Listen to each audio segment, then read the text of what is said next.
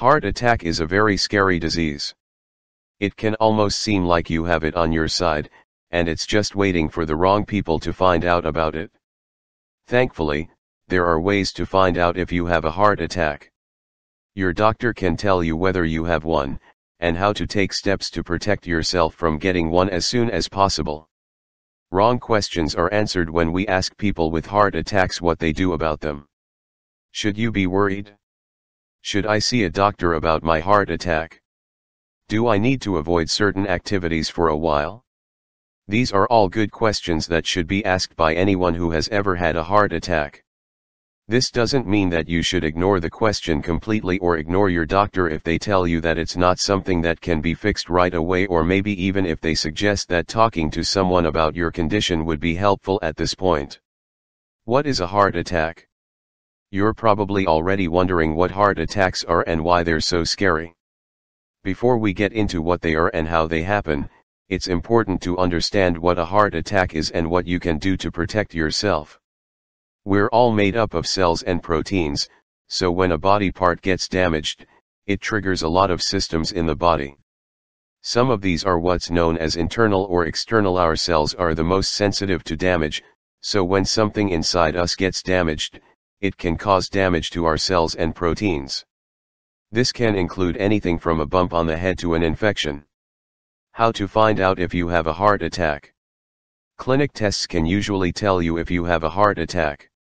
However, your doctor can also do auscultatory blood tests to see if there's a blood clot inside your heart. These are the only tests that are free of charge, so they're quick, easy, and painless. However, they don't always pick up the heart disease that's caused by a heart attack. This is why you should always get your heart test when you're over 40. You can also do an echocardiogram, an X-ray machine test, to see if your heart has an abnormal shape or is doing something else that could be harmful to it. This is done only if your heart isn't working normally. Most heart attacks are preventable, so it's important to do whatever you can to protect yourself. What should I do if I find out that I have a heart attack? You're likely going to feel incredibly confident when you find out that you have a heart attack. It's almost like you've won the race to protect yourself. You're likely going to feel better than before because you're likely going to have more energy and be able to tackle more challenges. It's also possible that you'll start to have feelings of agitation or anxiety. This is normal, so don't worry about it. It's normal to be nervous when you find out that you're going to have a heart attack. It's actually a good sign that you're doing well. If you start to feel other things wrong, like a headache or abdominal spasms or a feeling that something is off about you, don't stress about it. Just get in touch with a healthcare professional as soon as possible and let them know what's wrong.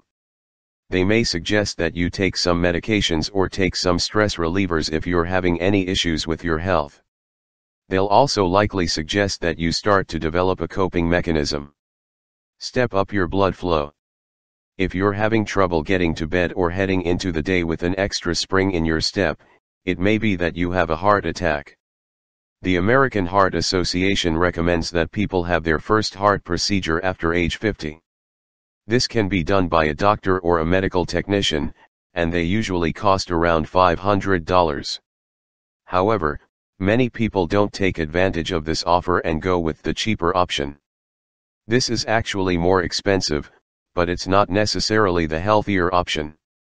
You should also avoid certain foods and drinks that stimulate your heart rate, like over-the-counter medications that contain caffeine, alcohol, and Lorillard flares, as these can also cause a heart attack or stroke.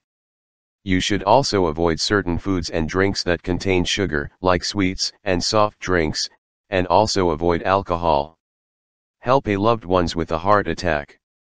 If you find out that your loved one has a heart attack, it's important to get help as soon as possible. This is because it can be very hard to take care of your own when you have a heart disorder.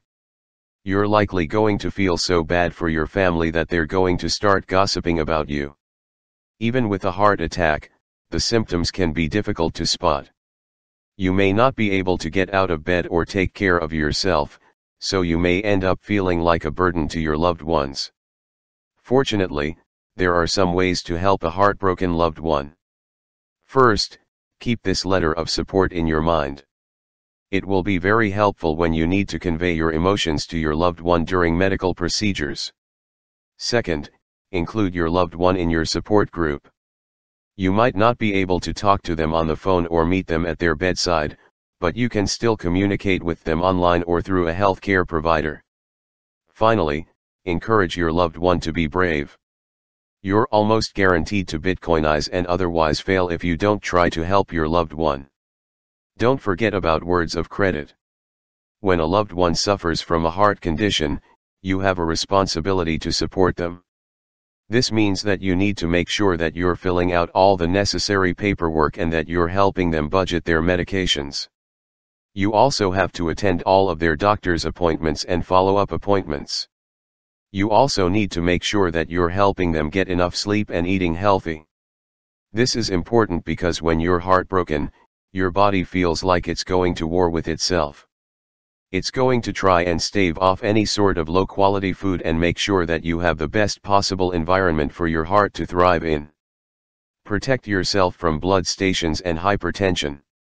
If you have any concerns about your heart rate or if you're feeling unbalanced, it may be prudent to have your blood tests. This is because high blood pressure and high cholesterol are also signs that you have a heart attack. Keep these in mind and you will be much more prepared for a heart attack or a heart failure. You should also avoid certain foods and drinks that contain sugar, like sweets and soft drinks, and also avoid alcohol. Although these are not high blood pressure medications, they can be very harmful. Conclusion. A heart attack can be very scary. It can almost seem like you have it on your side, and it's just waiting for the wrong people to find out about it. Fortunately, there are ways to find out if you have a heart attack. Your doctor can tell you whether you have one, and how to take steps to protect yourself from getting one as soon as possible. If you have any concerns about your heart rate or if you're feeling unbalanced, it may be prudent to have your blood tests. This is because high blood pressure and high cholesterol are also signs that you have a heart attack. Keep these in mind and you will be much more prepared for a heart attack or a heart failure. You should also avoid certain foods and drinks that contain sugar, like sweets and soft drinks, and also avoid alcohol. Although these are not high blood pressure medications, they can be very harmful.